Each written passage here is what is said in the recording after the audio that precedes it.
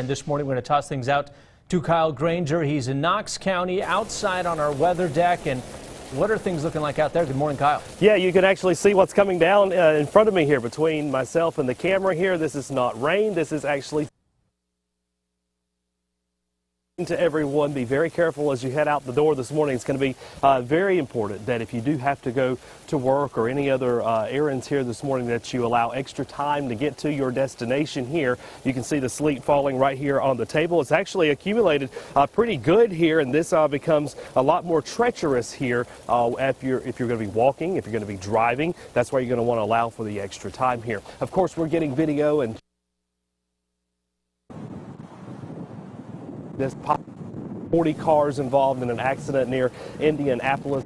This is what people have been seeing all across the areas. This winter weather has set into much of the eastern half of the country here. And of course, we're continuing to track conditions right here locally in Knoxville as well. And I'll have another report coming up.